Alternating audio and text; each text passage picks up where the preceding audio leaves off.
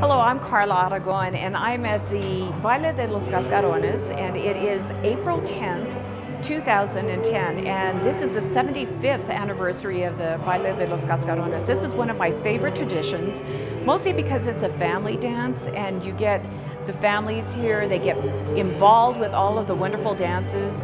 Right here you're hearing about Ojitos Lindos.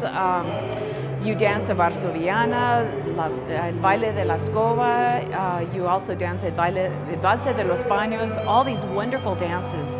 And they serve as icebreakers to try to get the community together and to get to know one another. And it's just a fun time. You know, who can deny having confetti in your hair and having a cascaron broken on your head? You know, it's wonderful because people just come together to enjoy themselves and to enjoy the fact that they can carry on this tradition, and that's what it's all about. So to you, Santa Fe, happy 400th anniversary.